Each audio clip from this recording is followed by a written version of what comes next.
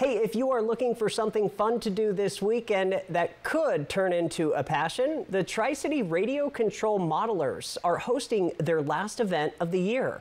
Pilots from around the community and the state are bringing their own aircraft. Some have built them from the ground up.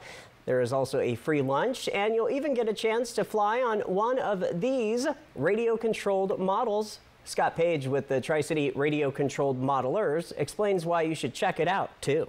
This is kind of the wrap-up for the year, and we invite public to come out and see what we're doing, see what we're about, perhaps get involved, especially if they have kids that they want to support and be involved.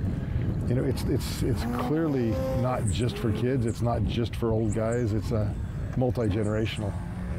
The event takes off this Saturday just after 11 in the morning at the TCRCM airfield. That's near Horn Rapids. Flights will likely start a little bit earlier than that.